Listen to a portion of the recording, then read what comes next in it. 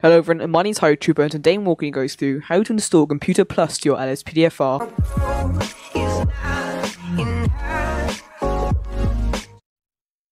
Just before we get started, if you guys haven't already, then make sure you consider like, comment and subscribing to my channel just to help me out and to make me want to upload more videos. And if you guys want to join my Discord and get just a little bit more involved in my community, and maybe you want to talk to me directly, and maybe you want to suggest me some video ideas for me to do in the future, and maybe you just need some help with LSPDFR in general that maybe I can't reply to in a comment for, make sure you join my Discord. There's a great help team there at the moment, and maybe if you guys want to help yourself, then you can join my Discord as well. There's a short little application that you guys have to do. It's very easy, very simple. You just do that, and you're straight away in the help team as long as you meet the requirements, and trust me, the requirements aren't that difficult. So if you guys are looking to join an active community for Discord, then make sure you join my Discord down in the description below.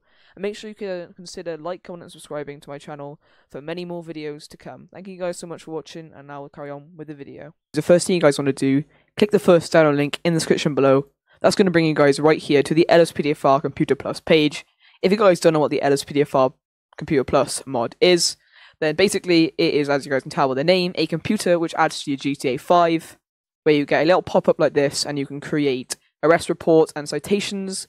You can also look if they're wanted, and if their license is valid, and if they have warrants and things like that. You can also see where their home address is, and obviously their date of birth.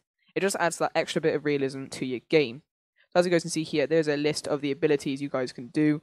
Installation is pretty simple, so all you guys want to do, click download this file, agree and download, and then make sure you're installing the newest version available to you.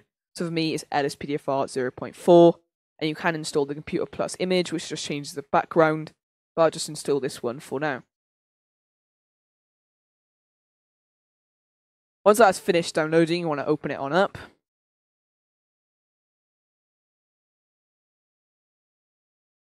There you guys go. Double click on GTA 5 main folder, then plugins. That's what we're going to be dragging into your GTA 5 main directory. To find that, that's in your File Explorer, Windows C, Program Files 86, Steam, and Steam Apps, and then Common. If you have it on Rockstar Games, it's the same place, but instead of Steam, it's just Rockstar Games. Epic Games, no clue, comment down below and I'll help you for that. So, go into the GTA 5 main directory you want to mod, so for me it's this one right here. Grab this plugins folder, make sure obviously you have Rage plugin hook installed. Don't know how to install that, watch my how to install LSPDFR tutorial, where I'll walk you guys through how to do it in there. So grab the download, make sure you have a blank space right here where you can highlight, like so, without it highlighting any folders. That's where we're going to be dragging this in, so then just highlight it, drag and drop, obviously making sure you are not dragging and dropping it into any folder here. Otherwise when you drag and drop it, it's going to suck it all up into your game, and it's gone forever, and it'll mess up your game, and so much effort to go through and delete it. Just drag and drop very carefully like so. Double click on plugins, you guys will be able to see this is in LSPDFR. You guys now will be able to see that you've successfully installed Computer Plus to your LSPDFR. If you guys found this video useful, if you guys do need to change the config file, maybe the button that you want to open the computer, which is E I believe, is conflicting with anything else, double click on configuration settings, and if you guys look down here, you guys can change the close Computer Plus key and the open Computer Plus key just by deleting E and changing it. And then obviously saving. That's all you guys got to do to change the key to open it.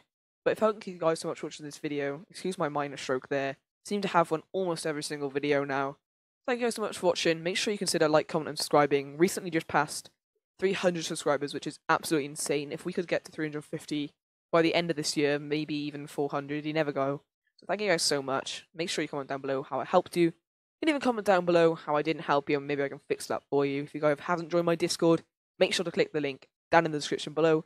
Maybe you want to support me just a little bit more, make sure you click the Patreon link down below. You don't have to, it's just an option. You can donate a monthly. It'll just help me out to give away, like do some giveaways for subscriber milestones, just like I just hit 300 subscribers, and also just do some investment into the channel, maybe like a 5M server and stuff like that. Every single donation will only go into my channel and nothing personal. So thank you guys so much for watching, and I'll see you guys in the next LSPDFR tutorial video.